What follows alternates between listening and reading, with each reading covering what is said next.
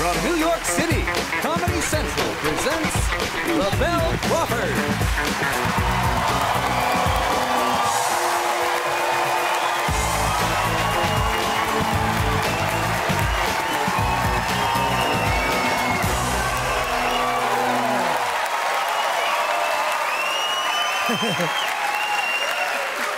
Thank you, thank you, thank you, thank you. Appreciate the love, baby. Appreciate the love. Hope I look good in my suit. I'm trying to lose weight, trying to get in shape, man. I swear to God, I'm trying to get in shape. But I think the devil want me to stay fat. Because every time I try to lose weight, they come out with some food I've been dreaming or praying about for a long time. I swear to God, I was walking down the street the other day and a Burger King appeared out of nowhere. Like it came from heaven or something, like, oh! And it had a sign on it that said, Burger King now has triple Whoppers. Oh!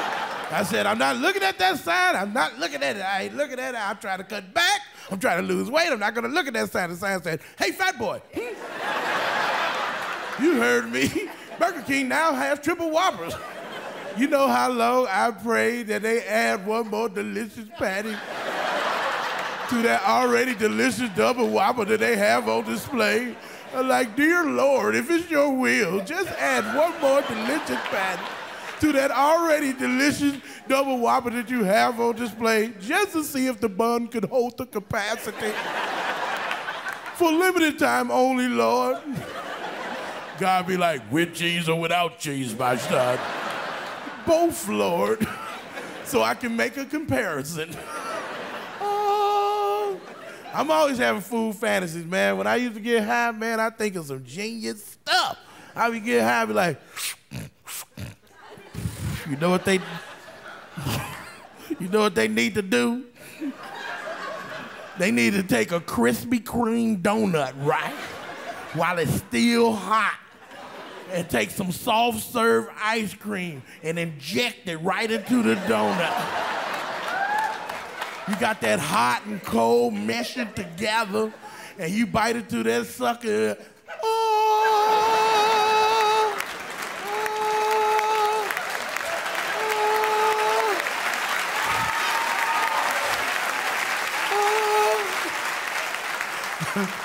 I'm sorry, I had a little bit of an orgasm for a minute. There's somebody in the audience fans talking about, he's a genius! Yes, I am. But I got worried about my weight, man, and I had to go to the doctor. I hate doctors, man. I hate doctors. Because every time I go to the doctor, they always want to stick their finger up my ass. I always want to stick their finger up my butt. What is that? I don't know. What is it? You walk in, doctor says, what seems to be the problem? Oh, I got a chest cold. Well, lay on your stomach. Hold on, man. Do you work here? Let me see your ID. You gonna just walk in and put your finger dead up in my ass? You ain't even took me to dinner or nothing, Jesus. Doctors, they like auto mechanics. You go on to get one thing fixed, they wanna look at other stuff. I went to the doctor for a twisted ankle, came out with diabetes. I was mad as hell. Like, hold on, man, how I got diabetes? Well, I checked your blood and your sugar was high. Maybe I'm a sweet potato.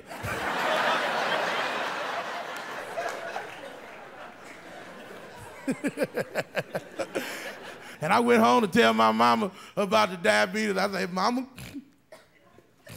sit down, I got something to tell you. She said, boy, you scared me. What's wrong with you? I said, Mama, you gotta sit down, I got something to tell you. Lord, don't tell me you're gay. I was like, hell nah. I'm too big to be gay. I can't bend over that long.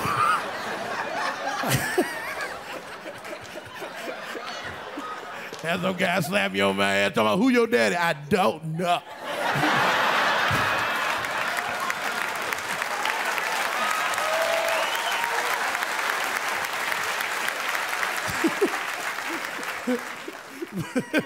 But you know, I told my mom, I said, I forgot.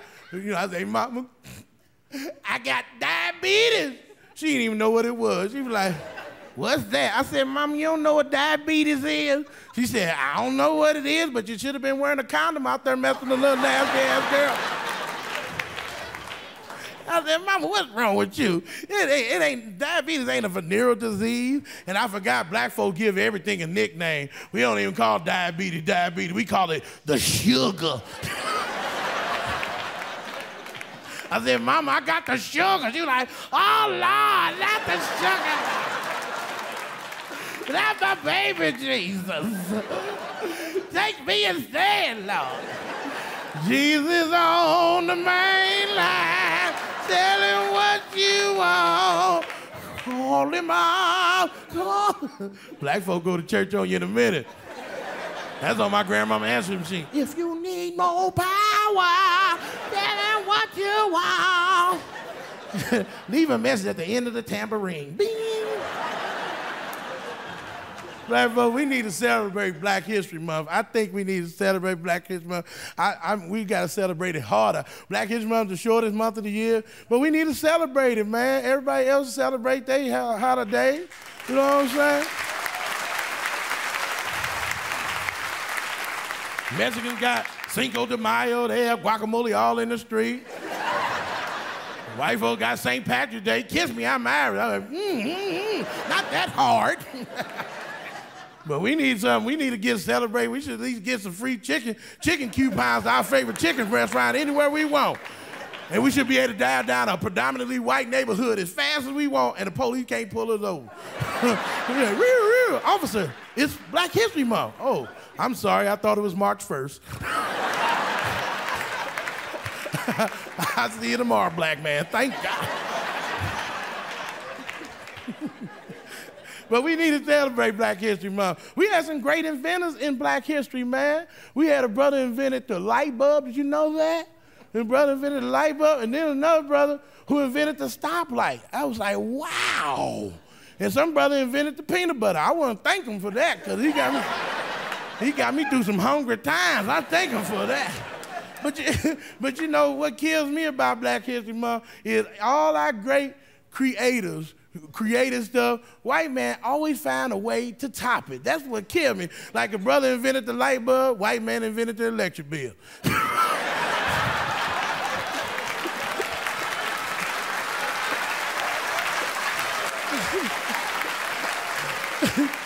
Brother invented the stoplight, police invented the traffic ticket, ain't they?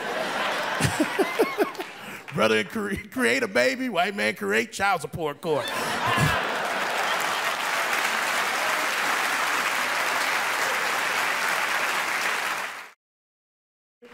Yeah, but speaking of Black History Month, I went to the whitest part of America. I went to the whitest part of America, Aspen, Colorado. It ain't no black folk nowhere up there, nowhere. It was one brother when I got off the plane, he shook my hand and said, thank you and welcome to Aspen, and evaporated right there.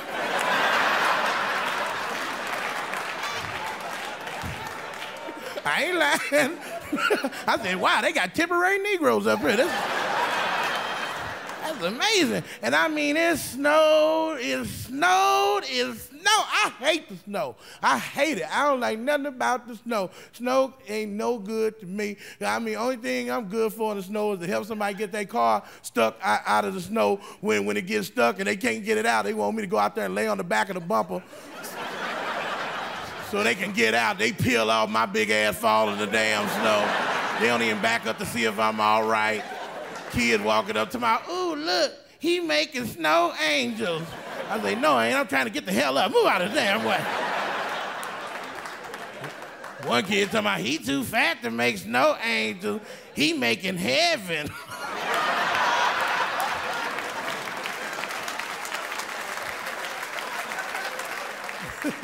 I mean, and it snowed so much, I hate it. It was just snowing like you was in one of them snow globes and somebody had epilepsy and just holding it in their damn hand, just shaking the hell out of this damn.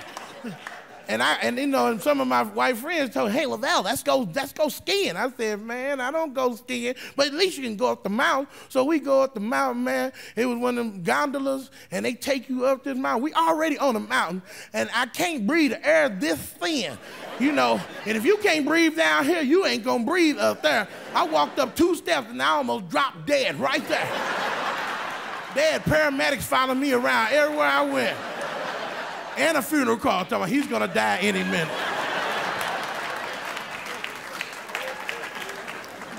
Man, and we went up in this gondola, man. We kept going up. We already on the mountain. We kept going higher and higher and higher. It felt like I was on The Price is Right. That little man to go up the thing like, holy. I like, damn, are we gonna go over the damn hill? Next thing you know, we get up there. We went so high, we was in orbit. Man, we was in heaven. Heaven. I saw Jesus. I got out and I went to shake his hand. Hey, Jesus, how you doing? The security guard came out of nowhere and told me, look here, black guy. This is white heaven. Black heaven somewhere near Harlem. Now, I don't like skiing anyway. Everybody I know that ski, they get on they crash and kill themselves into a tree. Like Sonny Bono crashed into a tree. One of the Kennedys crashed into a tree and died. And they all be like, I don't know where that tree came from. That tree been there 100 years. You don't know where your ass been. You'll never catch my big ass on those skis because there ain't no brakes on them.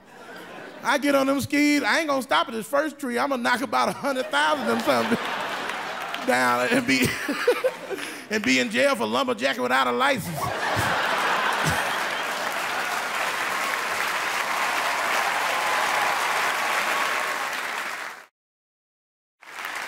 I want to give a shout out to my mom. My mom's here. It's her birthday today.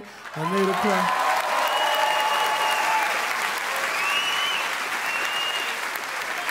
Thank you, Robert. You gotta sit way in the back. That's me. That's my mama. That's my mama. I love her dearly, man. My mom was tough, though. She was tough when I was a kid. It was rough raising a little fat kid, man. And she always weird. She was weird. She went out a little. She always like, Lavell, I'd be like, Mama, I'm full. I don't want any more. I'm not hungry. She'd be like, well, you know what? There's many children in other countries that would love to have that food you turn down. Okay, Mama, I'll eat it right now. Then we go school shopping. Then she flip it on me. I can't fit the jeans. She looking at me like, damn, you busting out of everything. We're like, make up your mind, lady. What do you want me to do?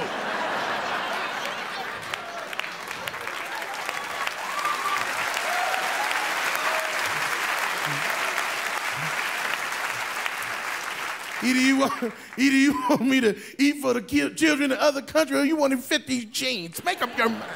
And I grew up to be a fat teenager, man. I wouldn't get no play from the girl. I'd be like, hey, baby, can I get a hug? Like, no, fat boy. I walk up to another girl, hey, baby, can I get a kiss? No, fat boy. I mean, look here, I got a name. They're like, what is it, fat boy?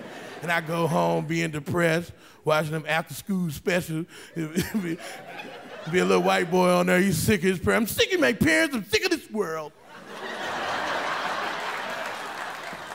He said, I'm finna hang myself. Goodbye, cruel world. And he hangs himself from the ceiling fan. I said, you know, that little white boy ain't got a bad idea. I said, I'm gonna hang myself from the ceiling fan too.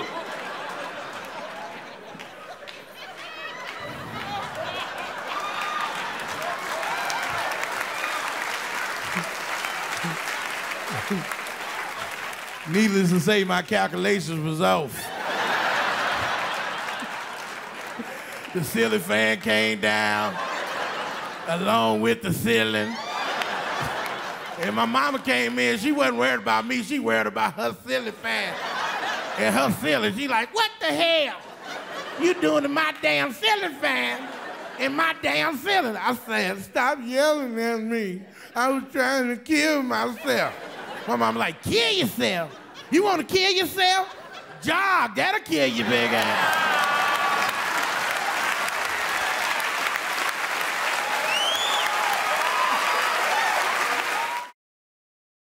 Yeah, but it's something, you should do, like go to Hawaii, man.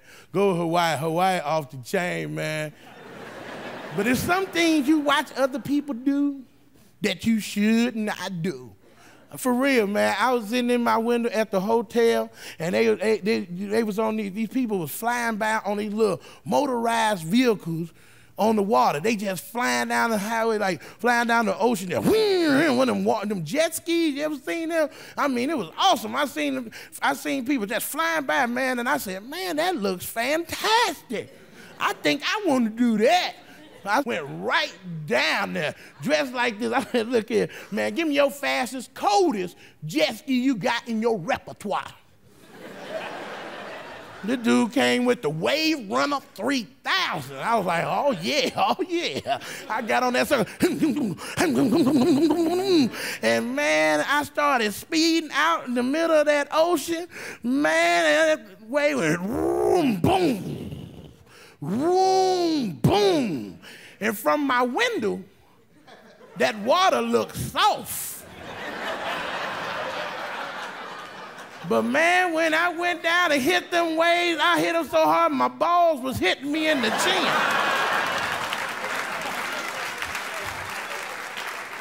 Every time I hit the wave, boom, boom. By the 5th time, I said, oh Lord, let me get back to this beach. So I hit a U-turn back to the beach. I hit a U-turn, and as soon as I hit going to the beach, my wave runner cut off on me. I'm stuck out in the middle of this damn ocean. I was like, oh Lord, why you playing me? Why you playing me, Jesus? What you doing? I said, man, I ain't falling off this jet ski. I ain't afraid of the first initial shark eating me up. I'm afraid of him biting me and leaving a blood trail back to all his family saying, drop whatever you're doing.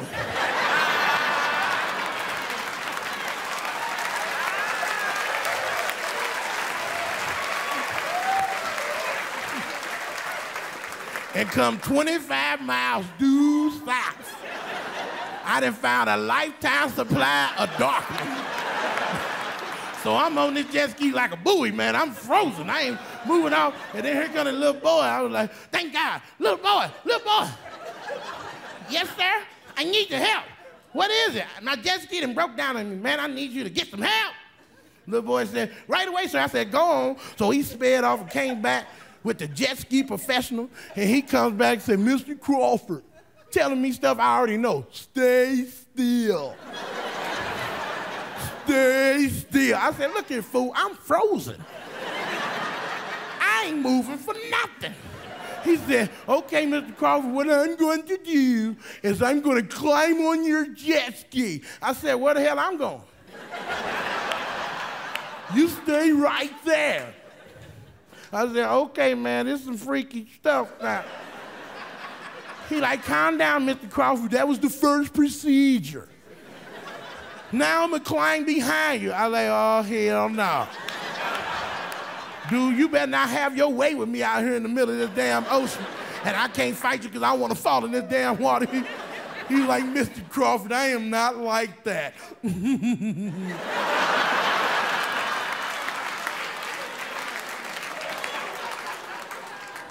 So he proceeds to climb behind me, but when he did, his weight and my weight tumbled us right into the damn Pacific Ocean.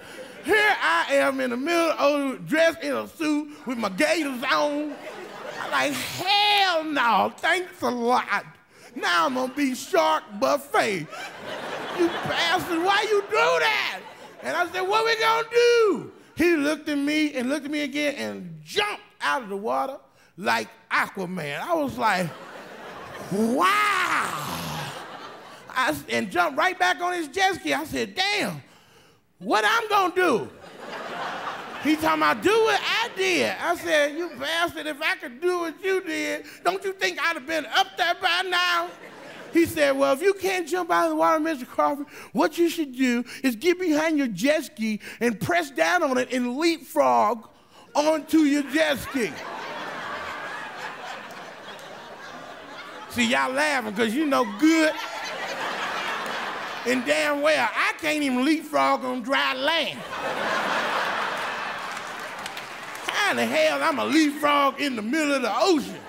He said, Mr. Crawford, I need you to try. I said, okay, doggone it, I'm gonna try. And I pressed down, and my blood sugar got low. And I said, you know what, man, just go on without me. I guess I'm dead. He said, no, I'm gonna tow you in. I said, okay. So he started towing me in, and I'm coming down, and the people on the beach was with their cameras talking about, what did he catch? What did he catch?